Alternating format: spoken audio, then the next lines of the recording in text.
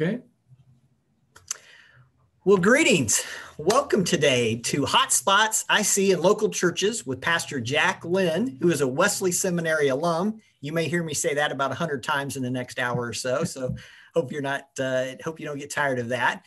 But I'm very excited about today's presentation. As I've been telling Jack, I've been making the rounds to the different district conferences in the last month or two. And I literally have had multiple conversations with our students and our alum, other pastors about each of these topics that Pastor Jack is going to address today. So I'm very excited for those of you watching and those that will be watching this recording. They're very timely, very applicable points that Jack will be sharing with us today. So today's event is part of the Wesley Seminary Webinar Series with the goal of resourcing the local church, including our students and alum.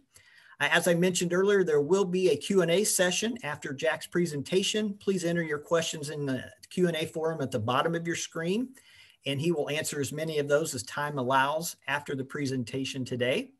Now, Pastor Jack Lynn, Wesley Seminary alum, served at Central Wesleyan Church in Holland, Michigan, as both the worship pastor for 17 years and the executive pastor for 10 years.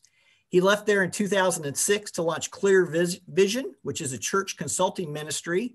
He has been doing church consulting for 15 years in a variety of denominations, including the Wesleyan Church, the Reformed Church, or Christian Reformed Church, Free Methodist, and Baptist. Now, Jack is currently doing consulting work with the Great Lakes region of the Wesleyan Church with his colleague Sue Tietzma, who joins us today. And they work together to oversee pastoral transitions in the Great Lakes region. So we're excited for Sue to join us as well.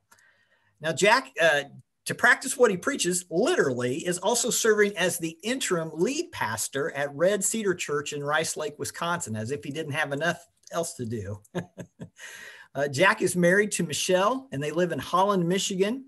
They have 4 children, 3 of whom are married, and they have 1 grandson.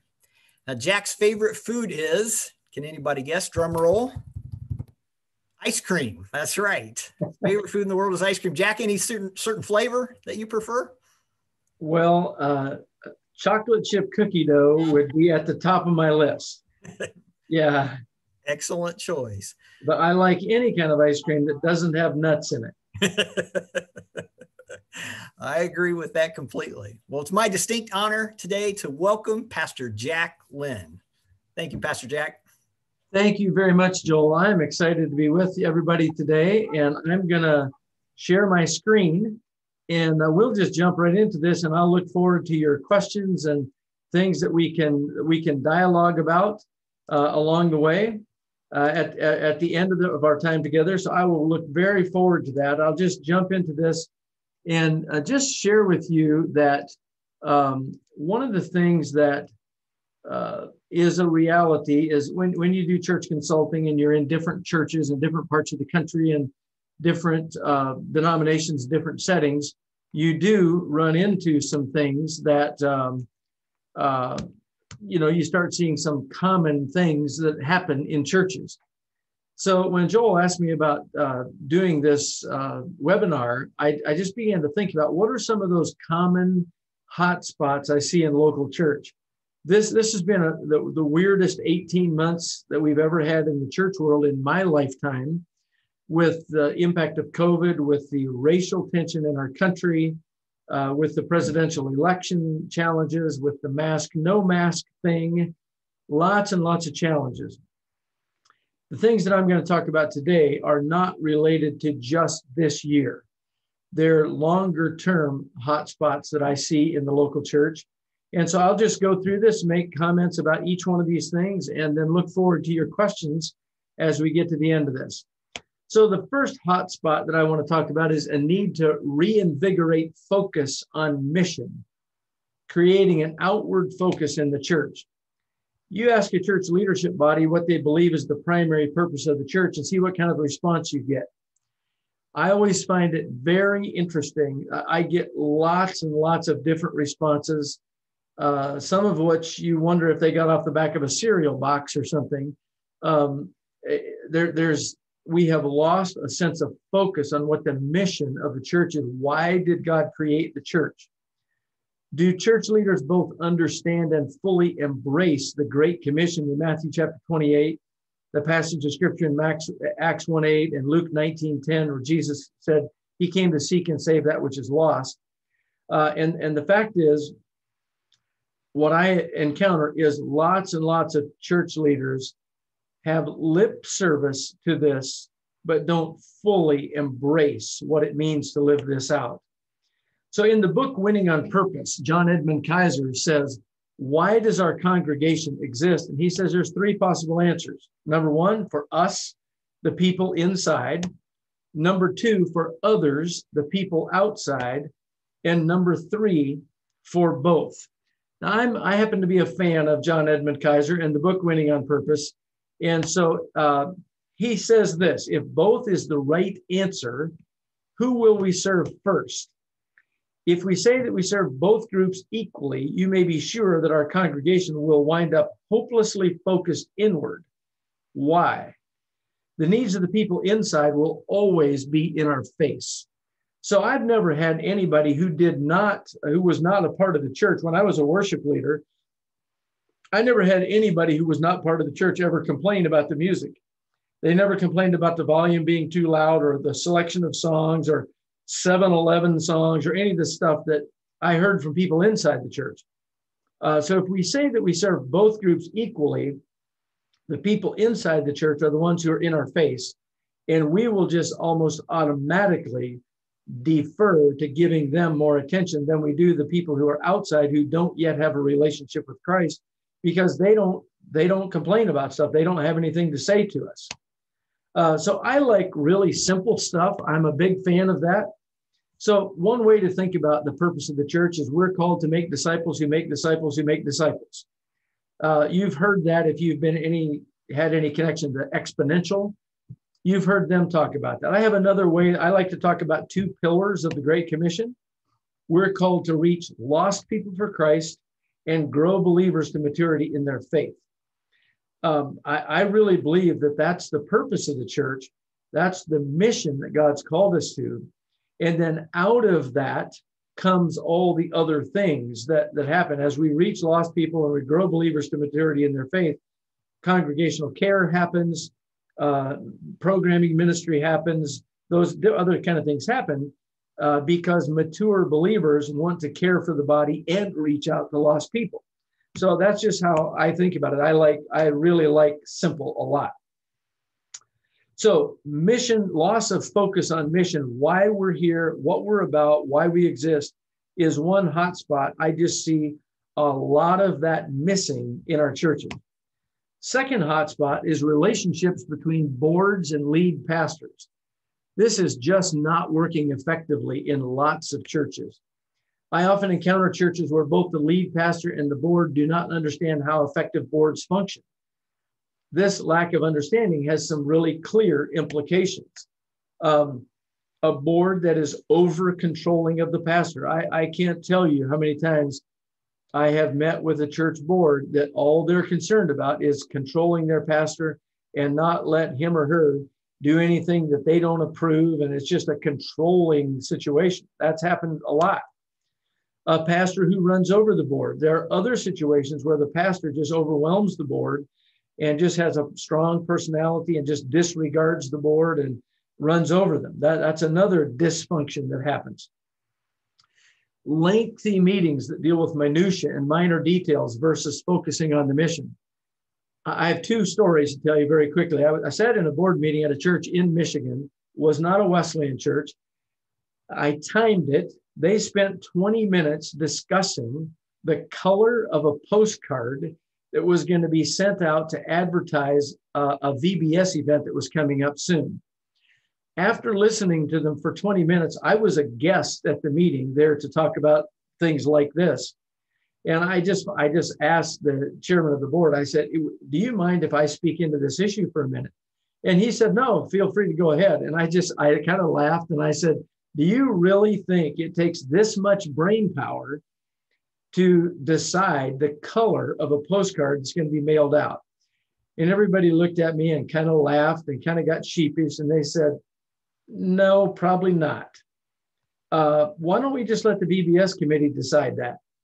And I thought, that's probably not a bad idea. Why don't you do that? And that's what they did. 20 minutes got spent discussing that. I was in another board meeting where they had a construction program not too long before this.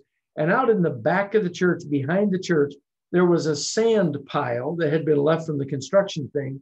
And they spent a long time discussing whether they should move the sand pile from where it was to this place or to this place or to this place or to this place. Who was going to move it? How were they going to move it? Were they going to have a front end loader? Were they going to have somebody come in with whatever? And I thought, wow, you really want to spend your board time talking about that? And they did. That's exactly what they did. So those are two examples, color of a postcard and moving a pile of sand. Those are just not good ways to spend time in a board meeting. So what are some proposed solutions to that? Number one, use of the Carver governance model. You might want to read the book, Winning on Purpose by John Edmund Kaiser. Now, some people who read that book feel like it's a book that's built to give a pastor way more power than any pastor should have. If you read it that way, that's a misunderstanding of the book. It's a very healthy balance of accountable leadership. It's empowered leadership with boundaries. And so that would just be one solution. Number two, the design of the agenda. Can you create an agenda that helps you with this? So what I do like right now, I'm leading this interim pastor thing at Red Cedar Church in Rice Lake, Wisconsin. We have a prayer time. We have a leadership study. We have a consent agenda. And here's what the consent agenda is. The routine items of the board are all included in the consent agenda, and they're sent out to the board a week ahead of time. The finance reports, all the committee reports, the minutes of the last meeting, any things that are going to be sort of routine things. And when we get to this point in the meeting, somebody makes a motion to approve the consent agenda, and all the reports and items that are in the consent agenda get approved in one shot. Now, if there is a need to discuss one of those items or something, you can ask to remove it from the consent agenda, but you've had it a week ahead of time. You've had a chance to read everything in there. You've had a chance to ask questions of committee chairpersons or of the treasurer or the business administrator or of the lead pastor, whoever, so that you've had a chance to ask questions and then approve that all at one time. Then next we deal with study items. These are things that you want the board members to be praying about, thinking about, reading about, studying, to make a decision about at some other point in the future. So for example, at Red Cedar, we just did an employee handbook. And we gave that to the board ahead of time and let them have a discussion and a study time with that, and then brought it back as what our next thing is, as an action item. Action items are usually things that have been study items, and the board is now ready to make a decision about those things. So action items, and one of the things that this does is it allows time for people who are processors, who like to think about things ahead of time. And if in the course of a study item discussion, there's a sense in the room that everybody's on the same page and you're ready to move ahead, somebody could make a motion to say, I'd like to move this from a study item to an action item tonight. And you can do that. But it just gives you room to study things, pray over things, discuss things, and then decide things at the next meeting.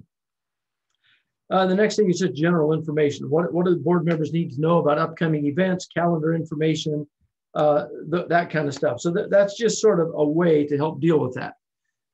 When I say that the role and relationship between a lead pastor and a board, I see a lot of it not working well. Sometimes it's adversarial. Sometimes it's just dysfunctional. I recently had a young pastor. It was his first time to be a lead pastor at a church. He called me and he said, Jack, I just left our first board meeting since I've been at this church.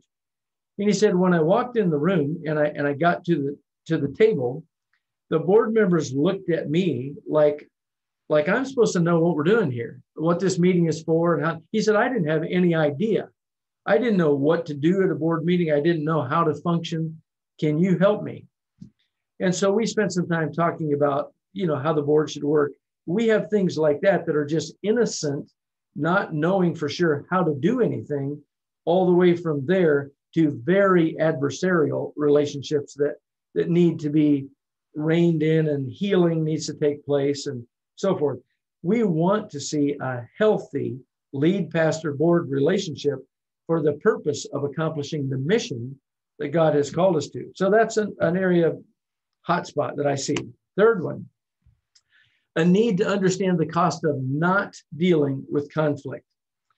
A few years ago, I was working with a church that the lead pastor who had left the church told me, I know there are some things at the church that I should have dealt with, and I just didn't do it. And now the next person coming in is going to have to deal with it, and it's going to be really hard. There's a price tag for that. So church leadership, Chris Conrad, our regional superintendent here, says, church leadership often suffers from terminal niceness. We want to be nice. We want to be kind. We want to be gracious. But Ephesians 4 is more where we really need to be. We need to speak the truth in love. You can put both of those together. We easily recognize the price of dealing with conflict. It's much harder to measure the cost of not dealing with it. Much harder to recognize it. So what are the results of not dealing with conflict in a healthy way? Loss of morale among the team. Everyone knows this thing needs to be addressed and are asking, why aren't we dealing with this? Everybody knows that. And so it causes a loss of morale, a loss of respect for leadership. When others realize the leader or leaders are not willing to deal with these issues, they lose respect for their integrity and for their leadership. That's one of the price tags of not dealing with it. The unhealthy person continues to exert undue influence and leads the church into greater and greater dysfunction. Quite often, it's the squeaky wheel that gets the oil. We've all heard that phrase. It's the loudest person that gets attention and that sort of thing. And we need to be able to not have that happen. Number 4, gifted leaders and high capacity leaders leave, and new high capacity and gifted leaders are not attracted to this kind of team. They don't want to be a part of something where you're not willing to deal with the difficult conversations. So some examples of that. There was an administrative person at a church that I was working with a few years ago.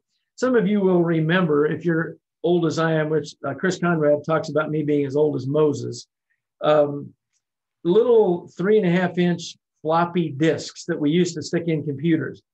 Well, this lady had a computer that still had one of those disks in it. And so every time somebody offended her, she would pull out her little floppy disk and stick it in there and record it on such and such a date. So-and-so did this, and it really offended me. And she was keeping records of this. And then something would come up and she would pull it out and remember and say something.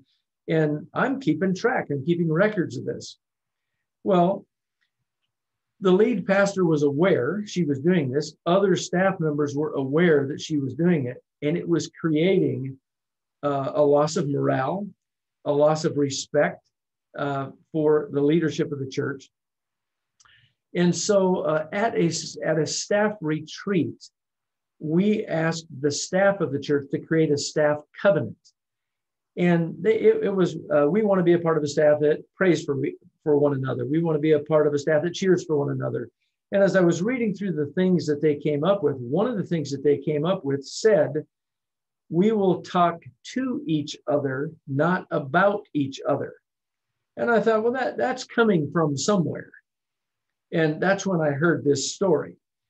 So after they created this staff covenant, the lead pastor asked everybody on the staff to review the covenant and sign it and agree to that.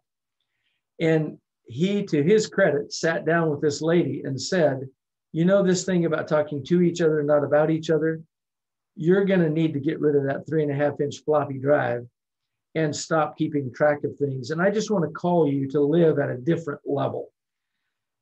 She broke into tears and she said, "You're absolutely right. Thank you for challenging me on this. I will sign this staff covenant." And to her credit, she got rid of the 3.5-inch floppy drive and never did that again. What a great blessing. But prior to dealing with it, there was a lot of cost. But once it got dealt with, there was victory, there was celebration, there were really good things. A staff member in another situation who continued to have sideways conversations, undermining the board and leadership of the church. In this particular church, there was a staff member who just got mad about some stuff and started talking to other people on staff, started talking to board members, started gossiping. And now you start to see the erosion of unity in the staff. You start to see questioning in the board. You start to see all these things that happen. And the price tag of not confronting that was very, very high. You don't want that to happen. A staff member who didn't perform their duties, the lead pastor continued to rescue the person inadvertently, teaching the rest of the staff that they would not be held responsible for doing their job. So I'll give you an example of that at this particular case. This lead pastor had told the worship pastor, "I want you to form a creative team to plan our worship services and just bring a greater level of creativity to that," and so forth. Well, after 4 or 5 weeks, that team had still not been formed. So the pastor sat down with the worship pastor and said, "What's up? Let's get the team formed." 4 or 5 weeks go by, the team does not get formed. And so the pastor just says, "I'll just form it myself." And so he did. He formed the team himself and just let the worship pastor get away with not doing his job. And so when he was telling me that story, I just looked at him and said, "Does the worship pastor still have a job?" And he said, "Yes." And I said, "Why? He's not doing his job." And other people were frustrated that he was able to not perform his duties and still everything was going along just fine. And it made them have a loss of morale because the worship pastor kept getting rescued. Well, that's the kind of stuff that happens when we don't deal with conflict. So one other just quick illustration of this, I often see smaller churches in particular who don't have a very good website or no website at all. And I will say to them, it would be really helpful to your ministry if you had a really good, solid website. And they will say to me, "Do you know how much it costs to have a website?" And I will say, "Yes, I do. It's expensive. It does cost money. And you can actually go to some companies and get a quote on how much it costs to bring your website up to speed. We could actually get a real number that's a quote." But then I will say to them, "Do you have any idea what it's costing you to not have a good website?" So the first time somebody goes on your website and it's September and you're still advertising last Easter services, they're going to say, "I can't trust the information on there, so I will not use their website." In today's world, people almost always visit your website before they visit your church. There's a cost to not having that done, having that effective. It's harder to measure that cost than it is the cost of getting a good website. The cost of not doing something is always more difficult to measure than the cost of doing something. But with conflict, with websites, with other things, it's worth overcoming that. Okay, let's go to the next hotspot. A need to build a strong understanding about the authority of Scripture. I don't remember just when this was, but a few years ago, I read a Barna study that at that time said 65% of high school students in evangelical churches do not believe the Scripture is the authoritative Word of God. Well, if that's true, that's definitely a problem. Because if we don't believe Scripture is the authority, where do we go to get a basis for making decisions about things? In my opinion, many of the things that are dividing and weakening our churches are because we're using human logic instead of teaching the Word of God as the authoritative source of truth. So it seems logical that God would want everyone to live in whatever way they think is best for them. That certainly is a value in our world. If it feels good, do it. If it's good, if it's right for you, it's okay. That kind of stuff. Scripture does not teach that. Are we willing to embrace what Scripture actually says? It seems logical that God loves everyone so much that he would never allow anyone to go to hell. Scripture does not teach that, but we seldom talk about it. The logic of that feels really good.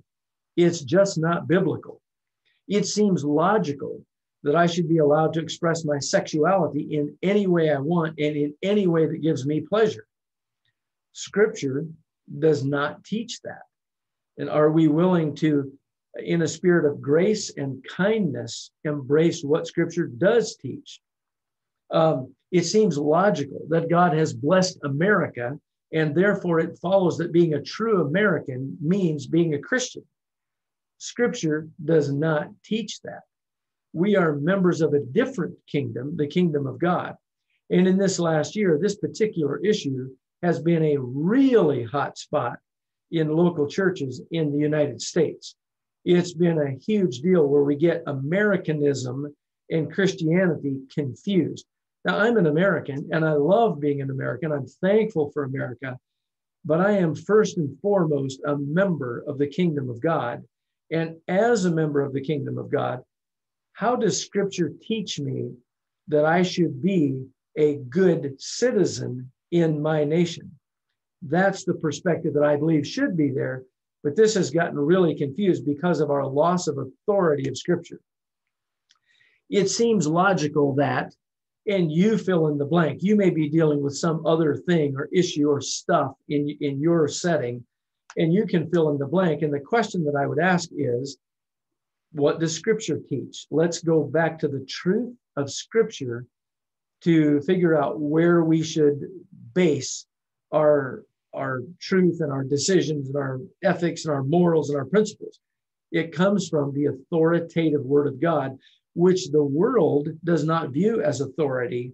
But my concern is more and more and more in the church, we're also not viewing it as that authority. So people are more willing to defend a worship style than they are the Word of God in John chapter 4 that says, those who worship God must worship him in spirit and in truth. It doesn't say in organs or choirs or guitars or drums or a cappella or Gregorian chants. It doesn't say any of that stuff. It just says we need to worship God in spirit and in truth. Are we willing to actually go back to Scripture for our basis of how we do things? So that's a hot spot that I see in local churches. What are some proposed solutions? Spend intentional time teaching people about the authority of Scripture. Do a message series about it. Spend intentional time teaching people how to read and understand Scripture for themselves. So I'm going to give you this illustration that may seem really goofy, but I think it'll illustrate the point. So let's suppose that one of you invited my wife and myself to come to your home for dinner, and we come. And because you're gracious and kind, you would have prepared a very nice meal, and it would be very tasty. It would be awesome. And we sit down at the table, and perhaps you lead us in prayer, and we start to dig in. And my wife and I just sit there and don't pick up any utensils. We just sit there. And after a couple of minutes, you look at us and say, "Is anything you need? Are you okay? What's happening?" "No, we're fine. It's all good." And so you sit there a few more minutes and you keep eating, and we haven't eaten anything. We're just sitting there. So you say to us again, "Are you sure everything's okay? Is there anything you need? How can we help?" And we say, "Oh, no, everything's fine. We're just waiting for you to feed us." And they would, if that happened, you would look at us and say, "That's just weird. Why would you expect us to feed you? You've got food on your table, on your plate. You've got utensils. You know how to use them. Why would you expect us to feed you? That's just bizarre." Well, I wish I could see all of your faces right now and have you raise your hands, because I'll bet every person on this webinar has had somebody in your church say, "I left that church over there because I wasn't getting fed." Or they complained to you because "I don't feel like I'm getting fed at this church." You've probably had that happen.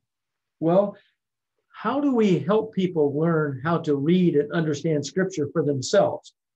When we make our messages so academic and so complicated with detailed Greek and Hebrew and historical context of things, the people in the pew are sitting there saying, I would have no idea how to get all that stuff out of Scripture. So it's not going to be my job to understand Scripture. I'll just wait for the pastor to feed me. Well, at Red Cedar Church, where I'm serving right now in this interim pastor role, we decided to address that. So we had a sermon series called Pick Up a Fork. And what we did is we used the book of Philippians, which has 4 chapters in it, and we did a 4-week series. And so the first 20 minutes or so of the message was taking chapter 1 and just teaching chapter 1, just teaching that to the people. And then the next 15 minutes or so was spent showing the people in the congregation how we came up with that information. Where did we go to learn that the Greek said this? Where did we go to learn the historical context of this book? And so forth. If you've seen any of the videos from Bible Project, that's a great tool. And then we had a little notebook that we created for all the people in the congregation, and we taught them a 5-point Bible study method that they could use on their own, and we showed them how that worked with Philippians chapter 1. Did the same thing in Philippians chapter 2, chapter 3, chapter 4, and then the week after that on a Monday night, we had a Monday night gathering for anybody that wanted to dig deeper in learning how to understand and apply that 5-point Bible study tool for their own learning. And we just called it Pick Up a Fork. We want you to be able to pick up a fork and feed yourself. So we're going to teach you the Scripture, and then we're going to teach you how we learned to teach you the Scripture. That series was very well received. And it's something I would just encourage you to give some thought to. How can you equip the people of your congregation to have better access to God's word themselves? So that's another hotspot. So here's another one. Willingness to be lifelong learners and fully embrace the mission over the methods. We often hear older people are hard. It's hard to get older people to accept change. I'm going to tell you right now, that's true. It's also true for younger people to accept change and for middle-aged people to accept change. Here's a principle that I want to tell you. People don't resist change. They resist loss. And if you tell a younger person that you want to make a change that causes them to feel like they're going to lose something, they're not going to like that change. If you tell an older person you're going to make a change and they're going to lose something by that change, they're not going to like that change.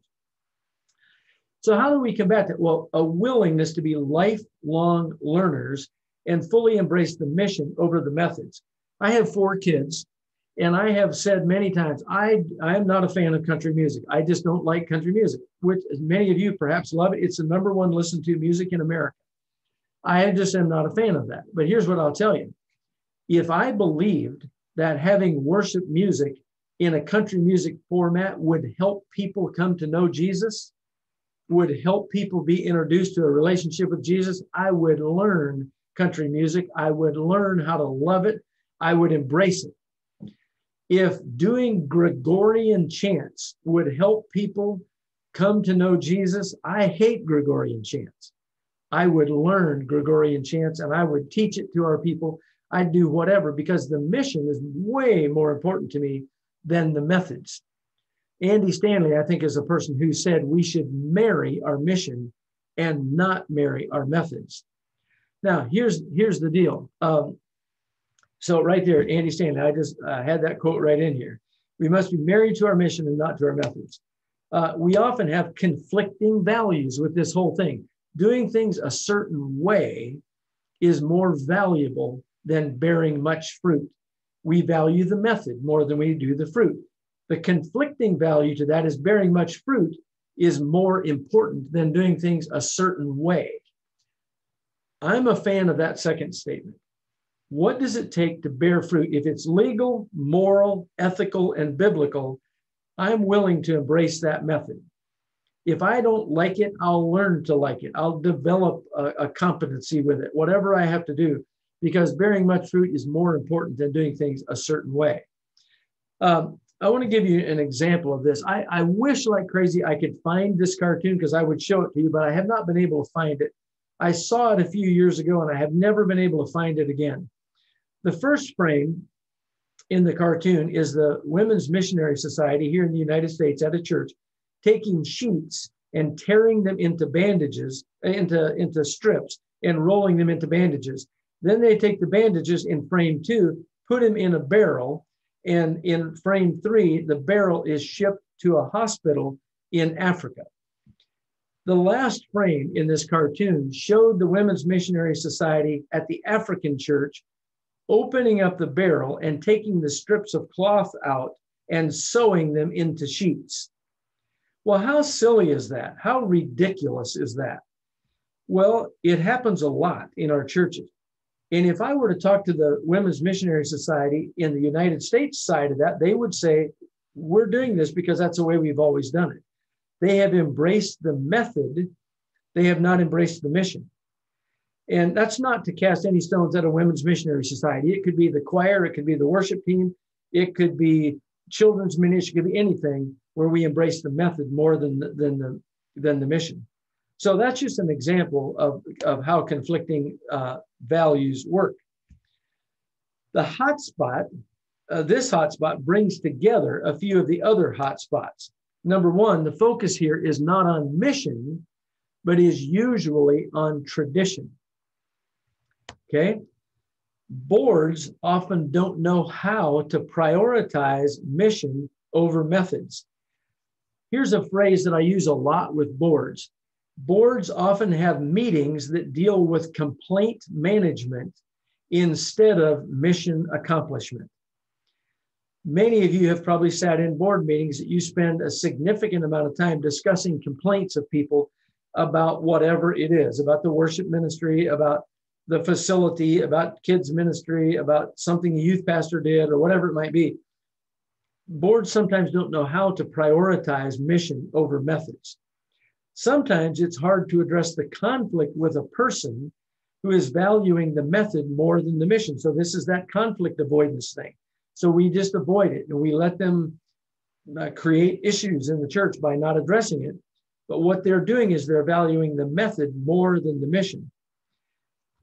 And the fourth thing is quite often these methods are based on tradition and not on authority of Scripture. Okay, so that kind of brings all of these hotspots together. Final interesting observation, almost all of the whats, which is the mission, it's the what, we should all worship God. That doesn't talk about how, are in Scripture. Almost none of the hows are in Scripture. So for example, everybody in this webinar would agree, I'm sure, that if when we gather as a body of believers, we should have a meaningful experience of worshiping God and edifying Him and lifting Him up and worshiping Him, praising Him, celebrating God. Everybody would agree with that. That's in the Bible. Almost none of the how to do that are in the Bible. It doesn't talk in the Bible about you have to do this a cappella, or you have to do this using guitars, or you have to do this using choirs, or whatever. It doesn't talk about the hows. It just says worship God in spirit and in truth. There are examples in Scripture of people worshiping in many different ways. The what is in Scripture, the how is often not. But you know what? We almost always disagree and divide over the hows way more often than the whats. That's just the reality of observations that I see in the church. Most church divisions are not over the what, they're over the how. The worship experience, I just shared that example with you about the whole worship experience. So that's kind of the picture of some hot spots that I see in the church today, some things that I often encounter when I get asked to come into a church in a consulting role, things that churches are wrestling with and dealing with. And so let me invite you to pose questions or whatever it be. I'll stop sharing my screen and let's go back. I don't know if Joel is still there. Yeah, he's there. and let's see what we come up with. All right. I've got several questions sent through the chat here. So thank you so much, Pastor Jack. That was fantastic information. Wrote down a lot of notes. All right, we'll just kick it off here. Got a couple of questions right off the bat about their boards, as you might imagine. All right, how do I criticize my boss when I speaking about my board? In other words, how do I tell them that they're wrong? Yeah, that's a great question. And there are some healthy ways to do that. And it's also dependent upon the emotional, the EQ, the emotional quotient of the pastor themselves. So what is your attitude in sharing that, an attitude of criticism, or is it an attitude of helping somebody get better? So a friend of mine has done quite a bit of speaking at Promise Keepers. And he was telling me one day that when you walk off the stage, you go backstage at Promise Keepers, and there's a team of people who right there who critique your message immediately. Oh, wow. And they tell you this illustration was too long. This was not a good illustration. This was fantastic. You should say that again next time. But they debrief immediately. And one of the statements that he made was, I knew that everything they were saying was in an effort to make me better. So it was easy to receive it because it wasn't offered with a critical spirit. So are you trying to make your board better? Are you trying to grow them? Or are you just mad at them? You're ticked off and you want to fire off a shot. Then you also have to create a culture where it's okay to have those kind of conversations. So at Red Cedar, the very first time I met with their board, I told them that's the kind of relationship I wanted to have with the board, where they could give me constructive criticisms and I could give that to them. The very first time I did something that one of the board members didn't like, he asked to meet with me in my office. And he came to my office and told me what he wanted to meet about. And the very first thing I said to him, I called him by name and I said, so-and-so, the first thing I want to tell you is I really appreciate you coming and telling me this, because I believe your heart in this is to try to make me a better leader, and we need that in this church. Well, that immediately took the tension away from him. He said, man, I was nervous. I didn't know if it was really okay to come and say this or not. And when I responded by saying, of course, it's totally fine to say it. And I believe you'd be willing to let me say something like that to you if it was needed. And he said, yes. Well, over time, we've built that kind of a culture, that kind of a relationship. So your attitude and your perspective in saying it matters. And the culture that has been built can make it easier or more difficult to receive it when it's said. So there'd be lots of things we could talk about in how to build that culture, but that's what I would say to you. Make sure that your spirit in approaching it is one of making them better and not criticizing. Good point. Good point.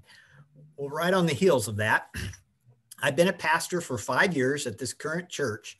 What is the best way for me to approach my board to heal hurt feelings from previous arguments and disagreements?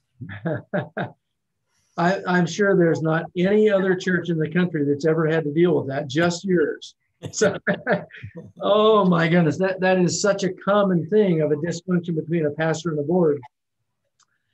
Sometimes you may need an outside party to come and help you navigate that. Somebody that can help get those issues out on the table in a healthy, non-critical way, and help the two sides have a conversation about that. Sometimes that's needed. Other times, you as the leader can probably bring that to the table. It just depends. You would have to discern if you need a third party or not. Quite often, it's helpful to have that third party. And it's somebody that's not biased either way, has no stake in the game, but it just is there to help you sort through what those issues are and how to think about them differently. I've had that in my own life, just on a personal level, where I had a conflict with somebody about whatever it was. and ask somebody, would you be willing to meet with the two of us? We're not working this out very well, and we need some help. And so, for example, I don't know if any of you have ever experienced this. I've had that with my wife.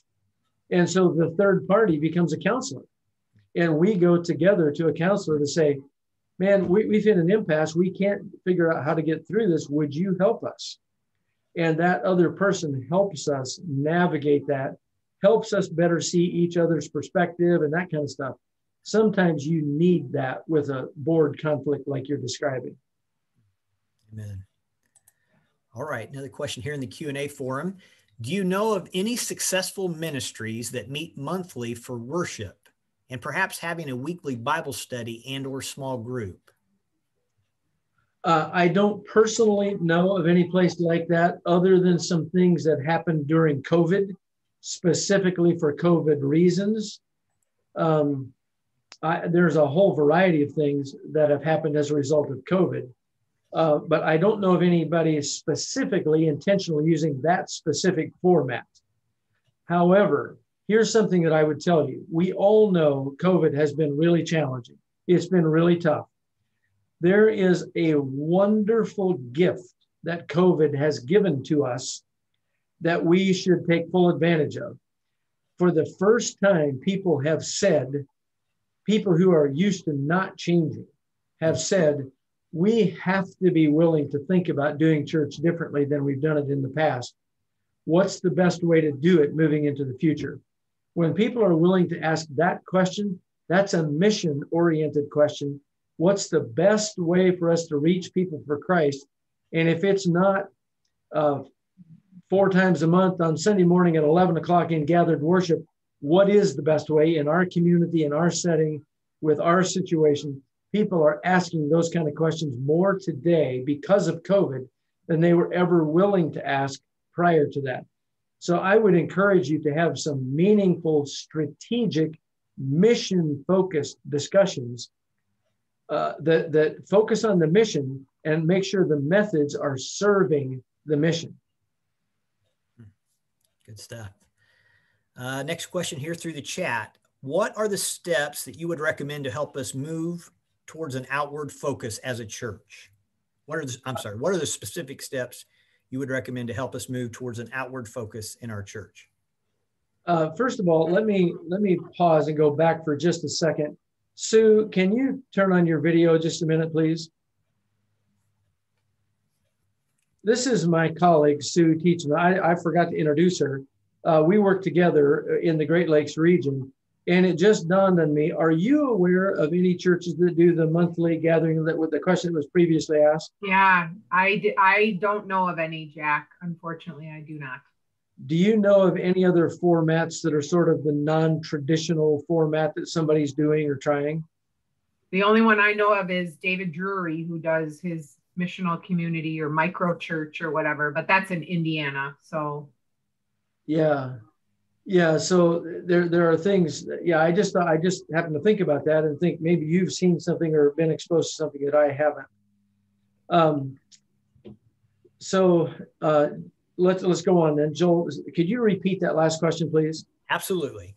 What steps would you recommend to help our church be more outward focused? Yeah. Step one is to go back to Scripture. What does the Bible say? So here's one of the things that I do sometimes with a church board. It starts with leadership. We operate in the Great Lakes region with this philosophy. We believe everything rises and falls on Holy Spirit anointed leadership. Starts with the lead pastor, and it goes to the staff and the board. How are you leading? And that matters. And so one of the things that I often do if it's a staff meeting or a board meeting or something like that, I will ask them this question. Do you truly convictionally believe that the Bible is the authoritative word of God? And if they say yes, then I will say to them, okay, then the things that we're facing, the challenges that we're dealing with, let's look there for what does Scripture tell us we should be doing? And so then I will start with Matthew chapter 28, verses 18 through 20, the Great Commission. Scripture tells us, stay in the local church and don't tell anybody about Jesus. It does not say that. It says, go into all the world, preach the gospel, make disciples, baptizing, teaching them everything, all that stuff. And it's an outward focused thing. Let's go to Acts 1:8. You will be my witnesses in Jerusalem, Judea, Samaria, the uttermost parts of the earth, is going out.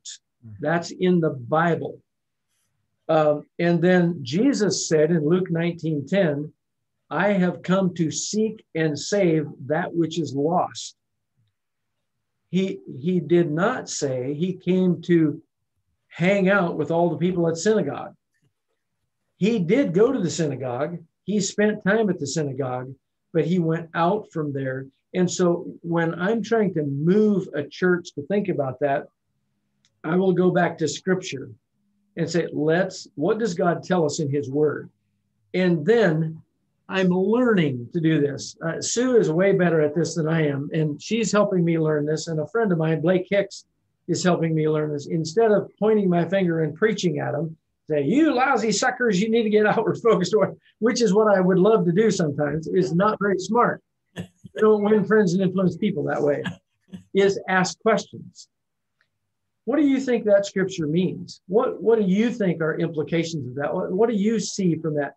And asking questions where you get them to give the answers. And if you can get them to say it, get them to recognize scripture is saying that, it's way better than just telling them. So pointing them to some passages of scripture and then joining together with them collaboratively. What do you think this means? What do you think would be some implications for our church? Another area of places that I go with the question is, in the last 2 or 3 years, how many people can we name that have come to know Jesus Christ as a result of the ministries of our church? So one church that I asked that of their church board, I'm not making this up, it's a true story. Their board spent probably 5 or 10 minutes discussing that and said, we've got the name of this one guy 20 years ago who accepted Christ. And my response to that was, how do you feel about that? And they said, terrible. We feel awful. And I said, well, what do you think we should do about that? Questions. Well, we've got to be more focused on people outside the church instead of ourselves. And they began a journey of learning how to change their focus. So those kind of things are authority of scripture. And then just the practical thing. How many people have we had baptized? How many people have come to know Christ? And ask them to reflect on those questions. And how do they feel? Do they feel like they're being effective? Are they carrying out the mission that God's called us to?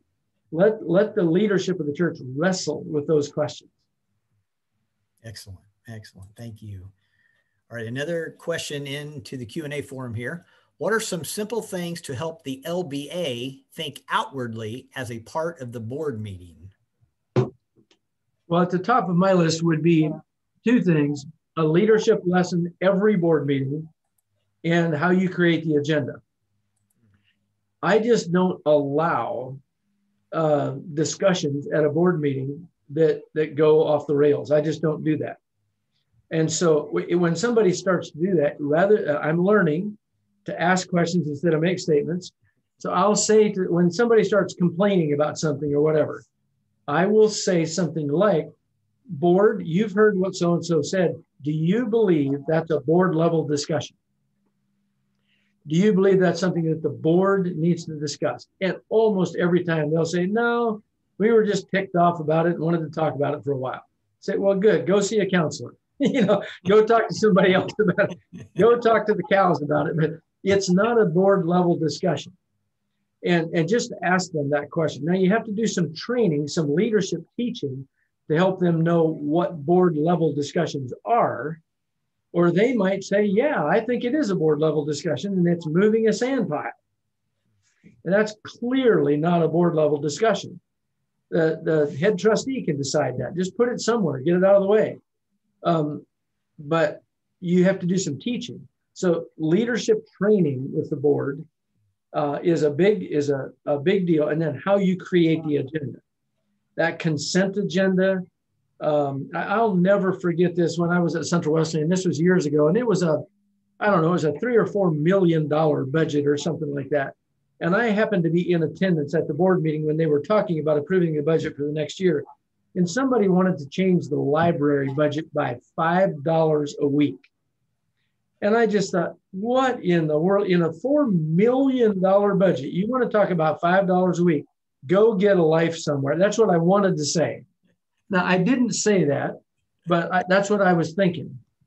That's just a foolish discussion. Yeah. So helping them learn, that's just not a board level discussion. So training, teaching, equipping them with leadership training, creating an agenda that identifies study items and action items. You spend time studying things. You don't try to ram things down people's throats, but you spend time studying together. So at Red Cedar, just because I'm there right now, I can give you an example. We have a ministry called Red Cedar Rooms, and it's kind of like an online service at another community where we pipe in the service from the main campus to a small gathering of people in another community. Well, the board was talking about the philosophy of that. They weren't talking about which projector to use and projecting it on the screen. They were talking about the philosophy of it, communities that we should reach, what's the mission behind it, are we seeing transformed lives? That was a study item. And then it became an action item. We're ready to launch a new Red Cedar Room in Siren, in a community that's an hour away from Rice Lake. So keeping them at 30,000 feet instead of 5,000 feet. Those two things will help you with that. So leadership training and the way you create an agenda. Okay. All right, next question. I'm a pastor and I'm thinking about applying to Wesley Seminary to start my MDiv. What advice would you have for me? Go for it, man. Good answer. Good answer. Yeah, I'm not getting paid anything to tell you that. I had a very good experience with Wesley Seminary, and I would just encourage you. There are some very good thinkers there. There's some people who will challenge your way of thinking. I'll tell you this, it's a lot of stinking work. It's a lot of work. And I don't know what age the person is who's thinking about doing that, but I did not decide to do my master's. I don't remember now. I was maybe 58 or 59 or 60 or something when I decided to do it. That's not a good idea. I should have done that a long time ago. But I would really encourage you to do it. I think you will be in a community of people that will stretch you. You'll be exposed to things that are happening. You'll get good, solid theology, and you'll get practical ministry experience. Wesley Seminary is different than some seminaries because they're not just theoretical. Even things like doing stuff like this is just practical ministry. And Wesley Seminary is trying to make that happen. So yeah, I would encourage you to go for it. Okay, thank you. We've got two more questions if you have time. Yeah, absolutely. Okay. Let's say I'm in charge of our church website. We definitely need help. Are there any companies that you would recommend that would be willing to help us? Sue, you have some thoughts about that? Yeah, we have a gal in our district region that kind of does it on the side. So I'd be happy to put her email up there and you can reach out to her. I know that there are actually several organizations that do that. Jack, you just had somebody reach out to you too, Ann Chansky. Yeah. Well, Live Design is one place that, is that the name of it? Yeah, I believe so. And what's the name of the one that Journey Church uses? Yeah, I can't remember who that is, Jack, off the top of my head.